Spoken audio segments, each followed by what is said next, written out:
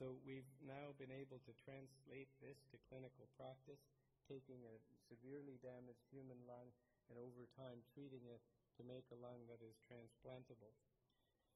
We took this into the operating room. We got our nurses involved in how we should set it up, the timing, the length of the tubing to keep things sterile, the instrument trays and everything, all of the little details that we need. Again, Marcelo Sippo, who's the fellow who worked with me that pioneered this work, and Jonathan Young, who's currently doing his PhD in the lab, again able to translate what they're doing on a daily basis in the laboratory back into the operating room. And this was the first patient that received a lung that had been on the ex-VIVO system. Dr. Pierre did the transplant, and Marcelo and I gave him a perfect lung to transplant. And that was the patient 72 hours after his operation with a normal X-ray when he arrived in the ICU.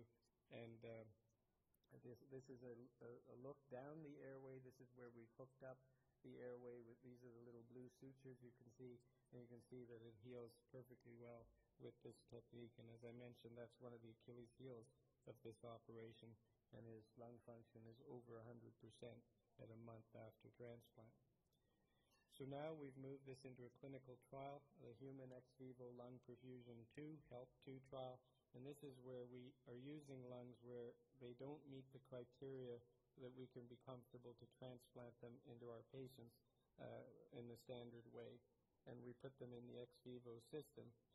And an example of a lung, such a lung, is this is a lung in a trauma victim, had massive blood transfusion, the blood gases were not good, the bronchoscopy showed some edema and problems with the lung. It's just not a lung that you would think could be salvaged. We put that lung in the ex-VIVO system and transplanted the lungs, and on arrival in the ICU, we had a normal chest X-ray and a patient that did very well. Just to show you that the blood gas in the donor was 262, 300 is our cutoff historically. After 1 hour in the EVLP, we had 400, 4 hours it was 475. And the number you see in that ex-VIVO system reflects what you're going to see in the patient when you've transplanted it. So again, that reliability factor that you know what you're transplanting as opposed to waiting to see what happens. We can also take X-rays of these lungs, and the computer glitches aren't the biggest thing that happened here. The biggest thing was who do we call this patient? Because who do these lungs belong to? They're not the recipients, they're not the donors at that time.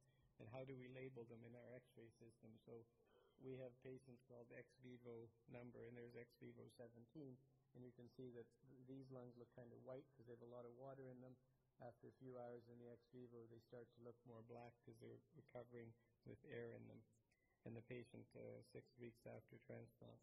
So many of you saw Andy Dykstra, who is really the patient who was the first patient to take a lung that really didn't meet criteria that we fixed and felt met the criteria for transplant, and he was, I think, out of hospital in 12 days or 14 days after his transplant. So we've now done 22 of these patients, and you can see the donor gases were poor. They improved over 1 to 4 hours, and the patients, after they landed in the ICU, had excellent lung function. So where are we going with this? I really think that the future is going to be organ repair centers. It'll be very much like blood transfusion. We don't transfuse whole blood anymore. We check it for infection. We separate the components. We create platelets. We create cryo, white cells, red cells, and then create a product that is quality controlled and stored appropriately and distributed.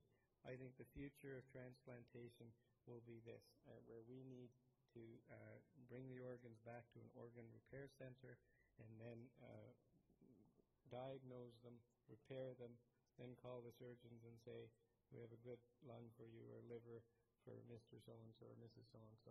And I think that, you know, part of the value of our programs and our system here is we have a multi-organ transplant program. Gary Levy and a number of people are working towards this concept to develop an organ repair center right here at UHN, first for research and then to roll it out to the whole country. And I know Dr. Selzner is here from the liver transplant team, one of our surgeons, and he's already, you can see, taken advantage of the knowledge we've gained and has developed a similar system for the liver. There are other surgeons around the world working on heart and on kidney with the same concept.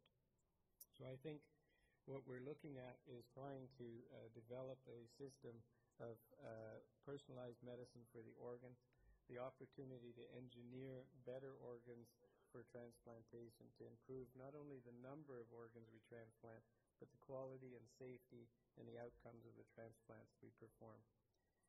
And I'd like to close by once again, like I acknowledge the clinical team is acknowledging the research team. We have a large number in the Latner Thoracic laboratories, a large number of research fellows, PhD and master's students that come to us from all over the world, our technicians, and my colleagues and the principal investigators that contribute to this huge amount of work that I think will make a significant difference. Thanks very much. I'm happy to take any questions if you have any.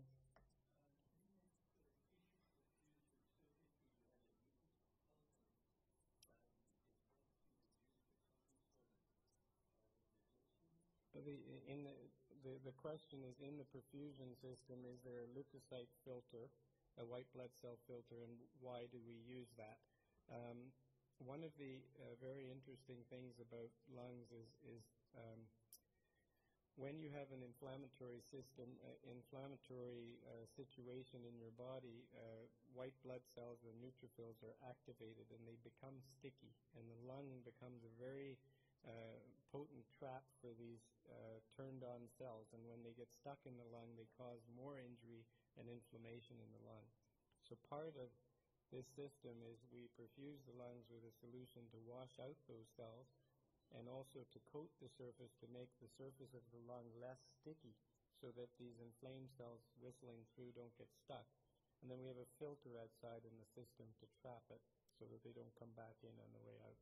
And we change the solution over time so that as you wash out the inflammatory mediators in the lung, you can then replenish it with a solution that doesn't have the inflammation in it. Okay.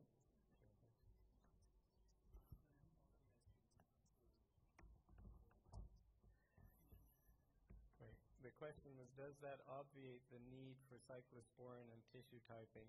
I think that's a very good question, but cyclosporin is the immunosuppressive medication that makes your T cells not react as strongly to foreign substances.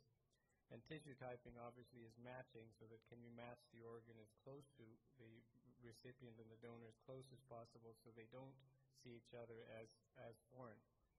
What I've been very interested in is trying to develop tolerance before you even transplant the organ. So one of the really neat things about IL-10 is you can modify the lung to be seen as more like self before it even goes into the recipient.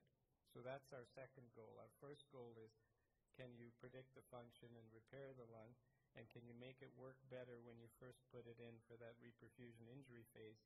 The second goal is, can you immunologically modify it so it's seen more as self? And I think that this will be sparing of immunosuppression therapy and the side effects, because what we're doing now is upregulating IL-10, so providing immunosuppression in the lung where you need it most, so that you don't have to be giving immunosuppression to the rest of your body. Yes?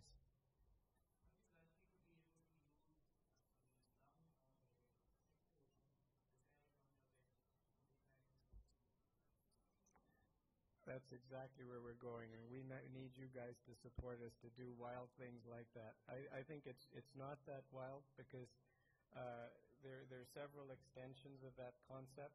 One is, for example, there are chemotherapeutic agents that are effective against certain cancers that spread to the lung, but they're so toxic that we can't give it to patients. So we're exploring the concept of saying, can we take the lung out, put it in the system, treat it, and then put it back? And I think that's a reality. The other thing is, when you talk about regenerative medicine and growing new lungs, one of the things is, like, yeah, you want a new lung, but while it's growing, where do you put it? Where do these cells hang out? Where do they live? They're sort of bioreactors and so on.